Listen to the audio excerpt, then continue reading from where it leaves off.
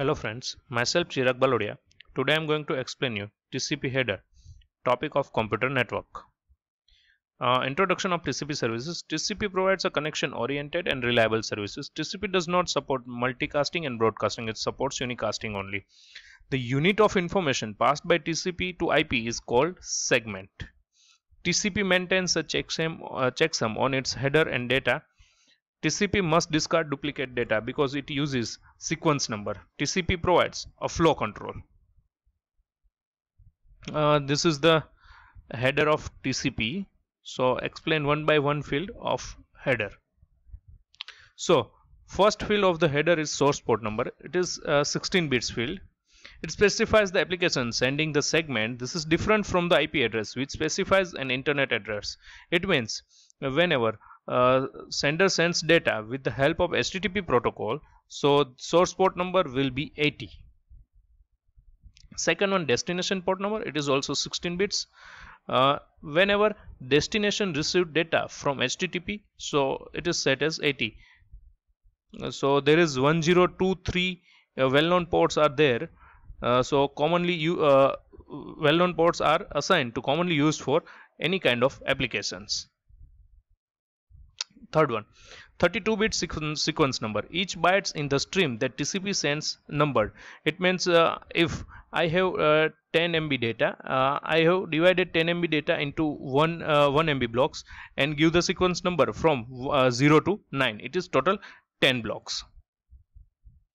Acknowledgement number. This field identifies the sequence number of the next data by that the sender expects to receive if the acknowledgement bit is set. If I have sent block number 1, so block number 1 is reached at destination, so destination sent to sender, block number 1 is received, then next data will be block number 2. Next, header length. It specifies the length of the TCP header in 32-bit words. It is the overall length of the header. Next, reserve bits. Reserve bits mostly used for future use, and it must be 0. So initial value is always 0.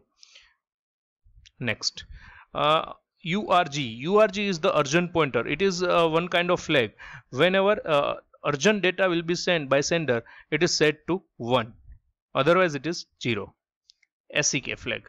Whenever receiver sends data to sender, at that time SEK is set to 1. It means acknowledgement will comes from receiver to sender. Push.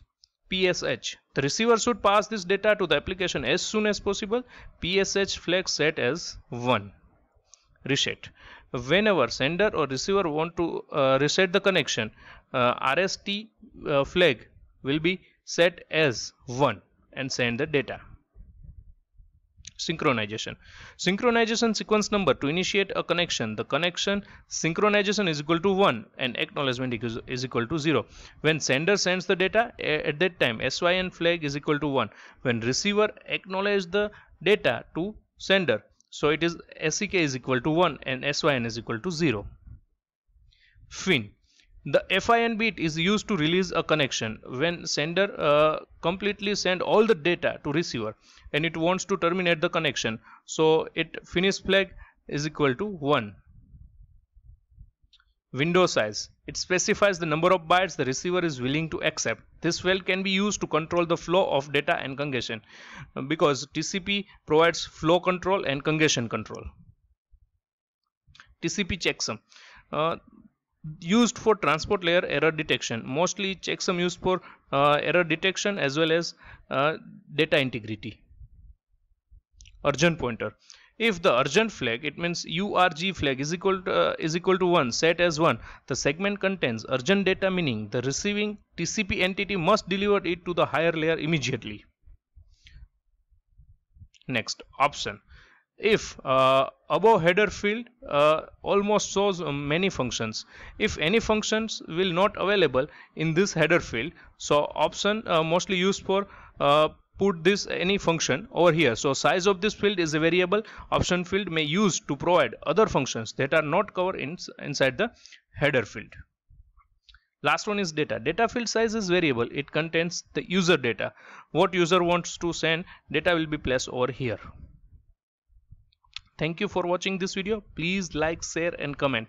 Subscribe my channel on YouTube, Chirag Bhalodia. Thank you.